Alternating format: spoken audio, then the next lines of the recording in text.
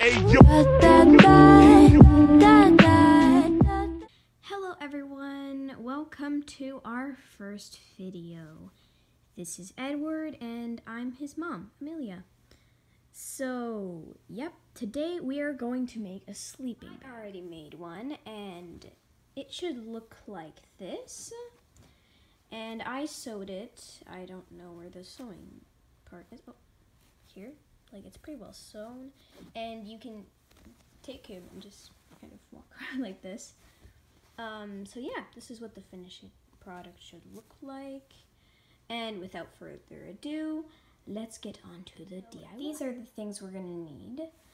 So first, some fabric of your choice, some scissors, and a needle and thread of the thread color. Thing to do, I don't really use measurements, but you're gonna need to have like about this much fabric, and you can just cut off some fabric at any point. I just cut it like here, so you're gonna fold it like now. It's not very neat, but we're gonna clean that up and all you need to do is just sew. You can use a sewing machine, but I think it's quite relaxing to just sew it like so. As you can see, I sewed all of this, and now here is the finished product.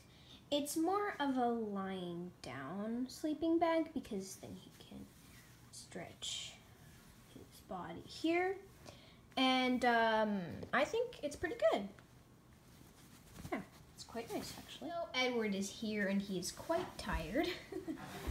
So I'm gonna put him inside of the sleeping bag. No, Edward, come back. Edward is now inside the sleeping bag. He's so cute. Aww. Now he can sleep peacefully in his little sleeping bag. Good night, Edward. And goodbye to you. If you enjoyed this video, make sure to subscribe and support our little Edward here. So yeah, like and subscribe. Bye. If you enjoyed this video, make sure to subscribe and support our little Edward here. So yeah, like and subscribe. Bye. Hope you enjoyed this video. Make sure to subscribe and support our little Edward here. So yeah, like and subscribe. Bye.